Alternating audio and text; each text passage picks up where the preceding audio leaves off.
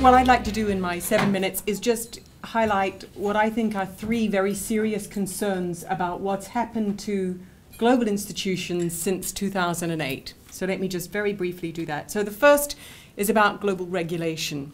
And it's really, we've got various provocations in the work we're doing at Oxford on global regulation. But the point I wanted to make in this parliamentary building is that one of the lessons of 2008 is that regulators in a country in which the financial services sector plays such a massive role have very little backing and very asymmetric incentives to regulate their financial services sector robustly. Put simply, the golden goose is dazzling. It's dazzling to the regulators, it's dazzling to the politicians, it's dazzling to the financial services firms, and it's dazzling to citizens where easy credit is available. And what that means is that there's a very special instrumental role that global negotiations play in helping bolster the hand of regulators. It's once British regulators and American and Dutch regulators have to sit down with their counterparts from China, from Brazil, from differently regulated sectors, from countries who don't have the same concentration of internationally exposed finance, and who therefore bring to the table their concerns that can actually strengthen the hand of regulators. Are we seeing this happen in the Basel process? I would say no, not nearly enough, not nearly as much as we need to see it happen. So we can, and I think there is, I guess the conventional view is that we can afford to be a little bit complacent about the Basel process. There's been progress on capital standards, on liquidity standards, on leverage. I take a slightly different view of that. I think if you're going to be serious about capital standards and you're going to say banks should provide for themselves and not rely on an implicit public guarantee, then the benchmark should be, what do private banks do, where the skin of the owners is always in the game.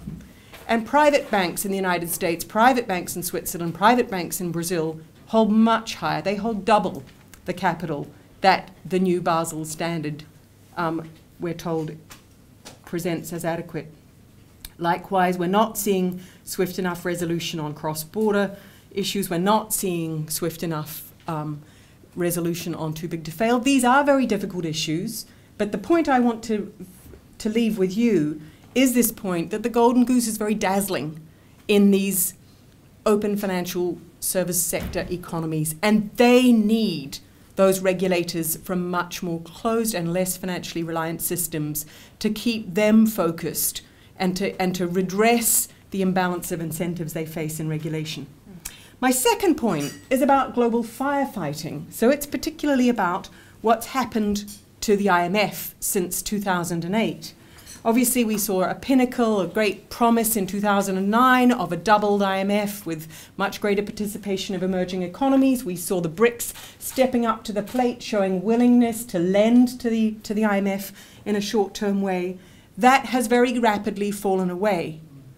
The IMF is now extending 89.7% of its GRA to Europe.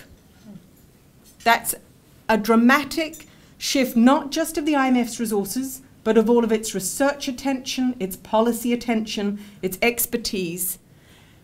And at the same time, the promised governance reform package that was promised in 2010 hasn't happened.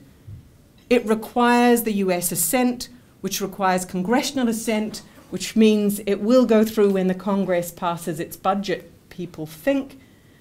But of course, it looks unlikely that that budget's going to pass in any event. So the reform package isn't happening. And what that means is, I think, that we see an IMF that is overextended in Europe, that has an expertise being skewed towards that one region, and has a much diminished willingness from non-G7 countries to contribute, because they've done it once and were promised greater representation. They still haven't been given that greater representation. They're not going to put more money on the table a second time round for the same used car, as it were. So my second concern about the system is about the way in which we've seen the IMF move from that promise of reform into an IMF that doesn't look ready for a crisis that is likely to emerge outside of Europe and affect at least one or two other countries than the first country hit by a crisis. And then the IMF will not have adequate resources or expertise or willingness to call on short-term resources. That's a problem. And then my third point is about global safety nets. So it's about what's happened to the World Bank since the crisis. We saw a huge increase in World Bank lending in the year after the crisis, which now has been converted into two effects. One is the World Bank has sharply turned a corner and is rapidly trying to reduce its lending in every region of the world to lessen its exposure, conservative position taken by its creditors. But secondly, countries in regions are choosing to borrow from their regional development banks, not from the World Bank. So if you just chart graph by graph, region by region, you can see that the World Bank's non-concessional lending, that's how it earns its income, is dropping dramatically, while its regional competitors, if you see them that way, are rising dramatically. What that means is the World Bank faces a very rapidly diminishing income stream. That's the first problem for the bank, a rapidly reducing income stream. The second problem is it still hasn't cracked lending fast. All the heroic efforts made after 2008 managed to reduce its fastest possible loan time down to somewhere between 15 and 18 months. That's a long time for a country to spend in an emergency room. And the bank's got to go a lot faster and harder to reduce that further. But the most important point I want to leave you with about the World Bank is why we need it at all. If regional development banks, national development banks are stepping up to the plate, why do we need a World Bank? To me, there is one rationale for the World Bank, which is to serve as a global allocating mechanism, counterbalancing the fashions and fads in development finance that lead to donor darlings who take everything, who are the fashion for bilateral aid agencies, for foundations, for Gates, for everybody else, who all tend to lend to those donor darlings, leaving completely stranded the donor orphan countries, the countries who nobody's lending to and therefore nobody's lending to. There is a very clear global allocation role for the World Bank, and it is not one the World Bank has stepped up to.